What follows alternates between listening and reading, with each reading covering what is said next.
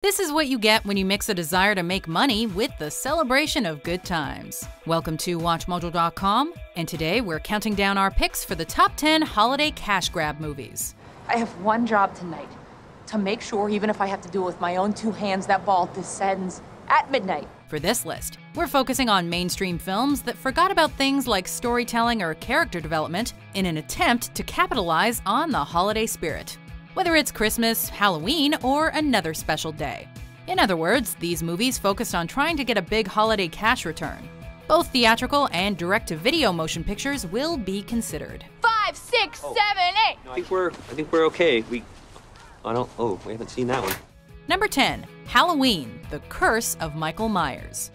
How many times do I have to tell you? It's not about Halloween. In the horror genre, sequels and subsequent installments can be quite lucrative. Yet some franchises don't age that well. Years before Joe Chappelle directed 6 episodes of HBO's acclaimed series The Wire, he stepped behind the camera for the 6th installment of the Halloween franchise, which also happens to star young Paul Rudd. Why are they doing this? Why didn't they just kill us? The screenplay was actually revised several times over, and the film ultimately tripled its $5 million budget in box office returns.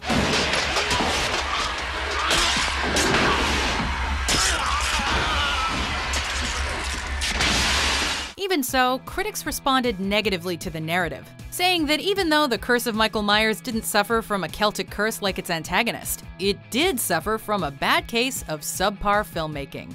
That's Loomis, you know that can't stop Michael. Nothing will stop Michael. Number 9, Christmas Eve. I'm getting fired? Laid off. But it's Christmas Eve. So here's a holiday film that was actually produced by American talk show host Larry King.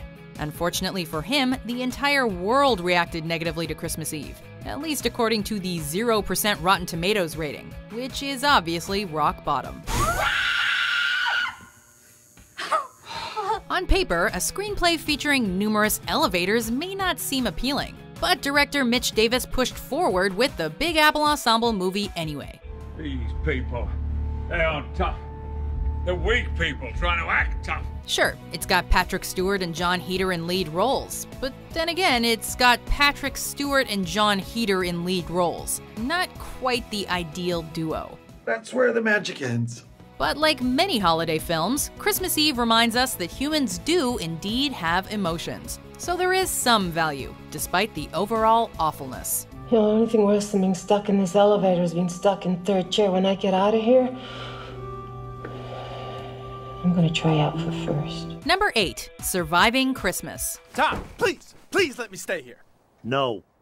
I'll pay you. It's really important for a movie to be describable in one short, punchy sentence. For this DreamWorks cash grab, the producers decided on this. A lonely, obnoxious young millionaire pays a family to spend Christmas with him. He's given us $250,000 to be his family for Christmas. And you agreed to this? Without asking me? Of course I did. He's giving us $250,000. Sure, Ben Affleck can draw in a few viewers, but there's only so much he can do with a questionable holiday script. And so, Surviving Christmas bombed miserably at the box office. That's my brother, just never afraid to put a price tag on his feelings. Then again, it might have done better had it actually been released during Christmas time rather than Halloween. What is the matter with you? I'm sorry. Number 7, The Santa Claus 3, The Escape Clause. Did you just accuse me of being skillful and delicious? Oh, please. Guilty as charged. If you weren't moved by the first 2 installments of The Santa Claus, chances are this cash grab didn't quite tickle your fancy either. And you get the TV specials, and you get the postage stamps, and the billboards, and the beautiful adoring wife, and the army of toy-building yes-men. What do I get? A few runny noses and some dead citrus. One critic actually described Martin Short's performance as, quote, an evil cross between Liza Minnelli and Liberace. Yet the film actually outperformed its $12 million budget several times over. Why, you may ask? Well, because the holiday cash grab idea works sometimes, and certainly because of the success of the first 2 flicks. I'm gonna kick the coal out of whoever did that! Even so, when all was said and done, The Escape Clause received numerous nominations at the Golden Raspberry Awards, most notably for Worst Excuse for Family Entertainment. Get this through your head. You're not Santa anymore. You're just a guy who smells like a cookie. Number 6. Jack Frost. Snow Dad's better than no dad. The holiday season can be an emotional time, especially when your late husband returns as a plump snowman. Honestly, considering that explanation of the plot, we wouldn't blame you if you'd categorize this Michael Keaton flick as a horror. But Jack Frost is indeed a supposedly heartwarming family Christmas film about a wannabe rock star who dies in a car crash on his way to spend Christmas with his family, and gets a second chance with his son when he comes back in the form of a snowman. So I'm supposed to believe that you're my dad? Hey, do me a favor. Go easy on me, because I'm having a little bit of trouble dealing with it myself, okay? Unsurprisingly, despite Laszlo Kovac's brilliant cinematography and a Jim Henson Company snowman costume, Jack Frost bombed at the box office. Let's get out of here! Woo! Number 5. Beauty and the Beast, The Enchanted Christmas. I fell and I landed on the ice. In this cash grab sequel, the titular Beast trolls the holiday season like a big ol' meanie.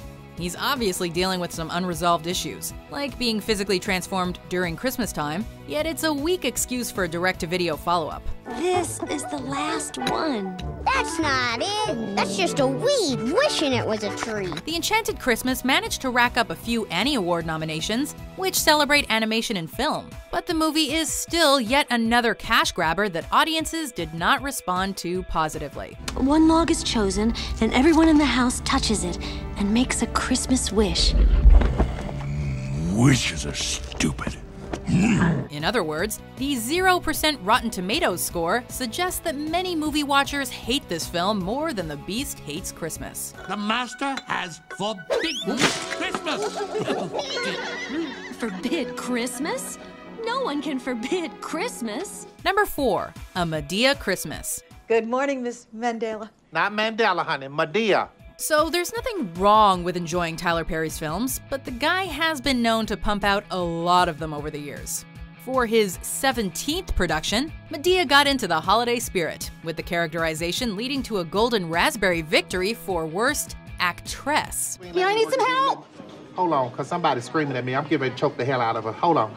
It's a film that actually stars Larry the Cable Guy as a supporting actor, making a Madea Christmas both diverse and problematic. Well, hey, look, he's trying. We sure do appreciate you helping. Oh, no, that's fine. I'm going to show him how to do it. Diversity often trumps narrative structure when filmmakers need some quick dough. Sure, the film doubled its $25 million budget, but it robbed poor moviegoers of the holiday spirit, too. Your daughter is grown. Leave her alone, and if she wants to come home, she would come home. Even so, holiday cash grab Madea returned just a few years later for Boo! A Madea Halloween, which is indeed a real film.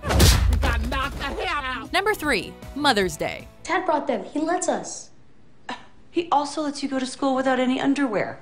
It's called free balling, Mom. For the most part, Julia Roberts, Jennifer Aniston, and Kate Hudson are all bankable leads. Yet most viewers like to see them overcome cutesy conflict in romantic comedies rather than cash grab holiday films. It's just all this Mother's Day stuff, and I start thinking about how I haven't talked to Mom. With all due respect to the late Gary Marshall, his final productions represent the epitome of cash grabs, featuring endearing ensemble casts struggling with first-world dilemmas. And I also called to tell you that no matter what's happened between us, you're always my mother. Set in Atlanta, Mother's Day lasts what seems to be a very lengthy 2 hours. Okay, maybe there are a few bright spots, but critic Richard Roper summed it all up by noting that, quote, "Nothing could have prepared us for the offensively stupid, shamelessly manipulative, ridiculously predictable, and hopelessly dated crapfest that is Mother's Day. Couldn't have put it better ourselves." Okay, you just keep thinking all of those wonderfully deep thoughts, okay? I'll talk to you later. Number 2. Valentine's Day. There you have it, young love, full of promise, full of hope, ignorant of reality. Kicking off the unofficial cash grab or crapfest trilogy, we've got a massive ensemble cast trying to be relatable for some Tinseltown romance. Do you still believe in love? Oh, hell yes. Love is the only shocking act left on the planet. For this one, director Gary Marshall worked off a script written by Army Wives creator Catherine Fouget, with the flick featuring all the timely plot points the modern viewers expect. I know I let you down, and maybe you don't think I deserve your forgiveness, but you're going to give it to me anyway, because when you love someone, you love all of them. That's the job. It's not a completely terrible film like some of the others on our list, but the generic structure and plethora of characters just scream out holiday cash grab. I need happy, I need romantic, I need love, and I need it from you. You need Jesus. Even so, Valentine's Day made a couple $100 million, making it perhaps the most successful American ripoff of the 2003 film Love Actually. If you look for it, I've got a sneaky feeling you'll find that Love Actually is all around. Before we unveil our #1 pick, here are some honorable mentions.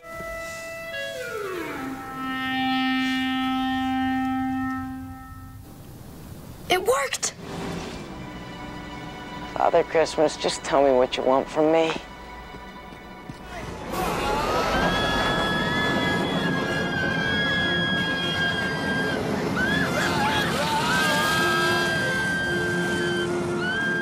Number 1, New Year's Eve.